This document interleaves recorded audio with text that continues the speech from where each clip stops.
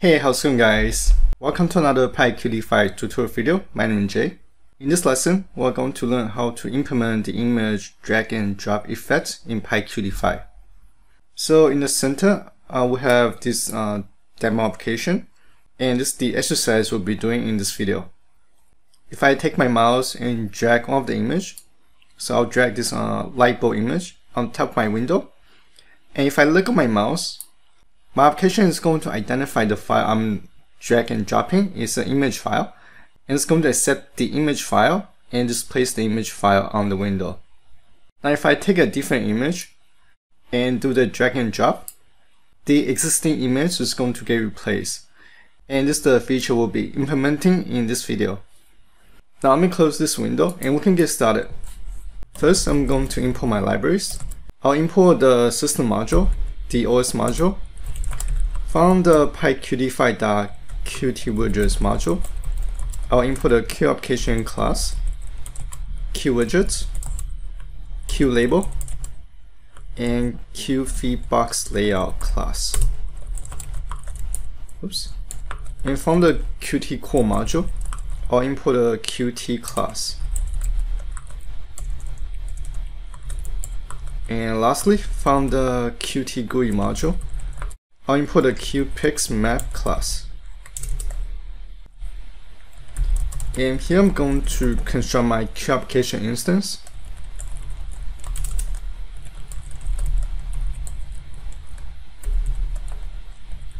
And I'll create my, so here let me create my app demo class. And I'll pass the QWidget class as the parent class.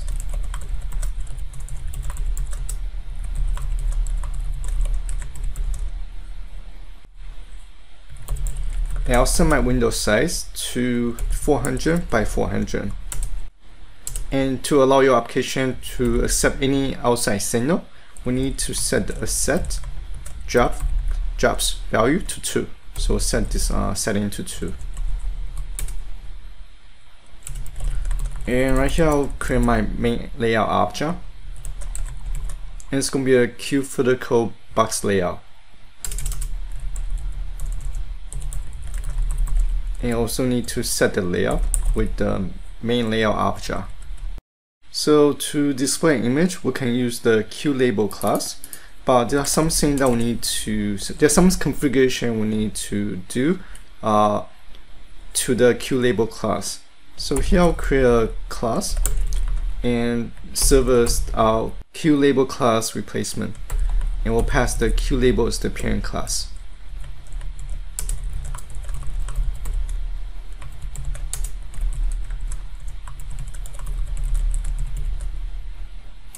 So I want to set some default settings and values.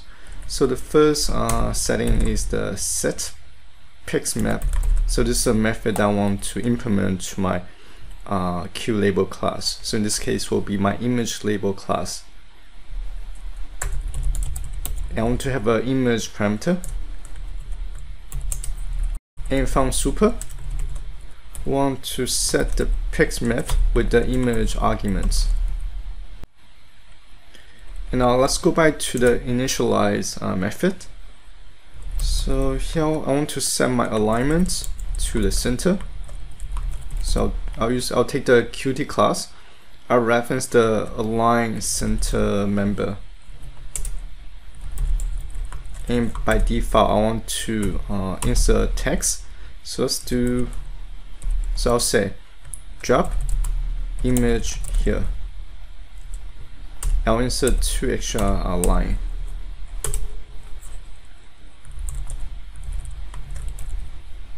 I also want to insert the border. Remember when you saw the dash border, that was actually created using CSS. So here I'll use the set style sheets method. And I'll set my CSS to QLabel class. And it's going to be, so I'll set the border to 4 pixels and with dash, followed by the color. So I'll just use light gray color. And that should be it. Now let's go back to the app demo class. I'll create my instance of the image label class. I'll name the instance photo viewer is equals to is equals to image label. And I want to add this object to our main layout object.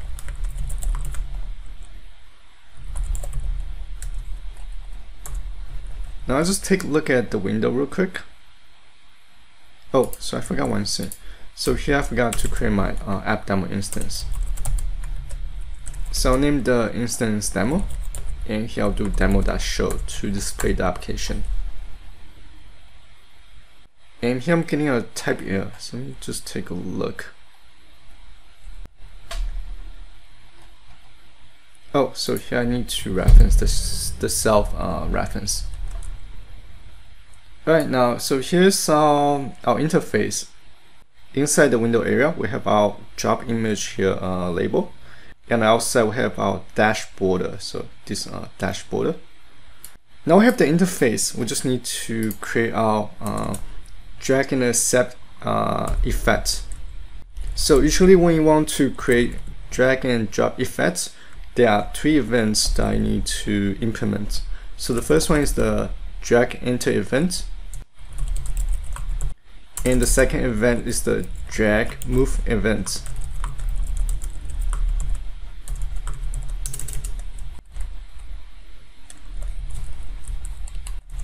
And the last one is the drop event. So these 3 events go together when you want to implement the drag and drop feature. Now let's go back to the drag enter event. So here we need to accept the signal. So here we can say from events mime data, and if the signal is an image, so we want to use the has image. If the signal object is an image file, they want to accept the event. Otherwise, we want to ignore. And we can take this block of code and just copy paste to the drag move events. Now let's go to the drop events. So here we'll also do something very similar.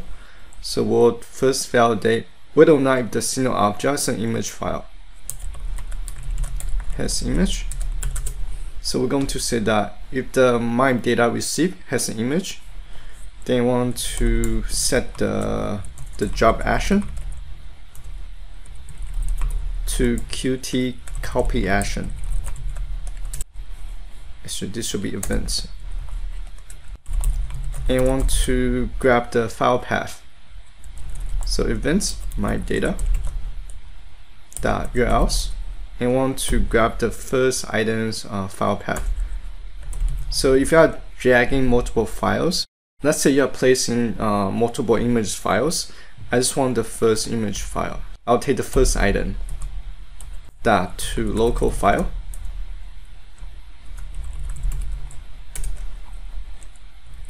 And once I have the image file path, I can use the set image method to set the file path.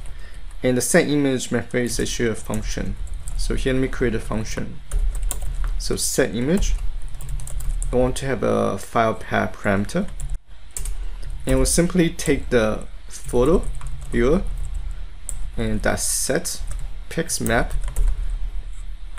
And we'll set the image using the QPixMap class and followed by the image file path.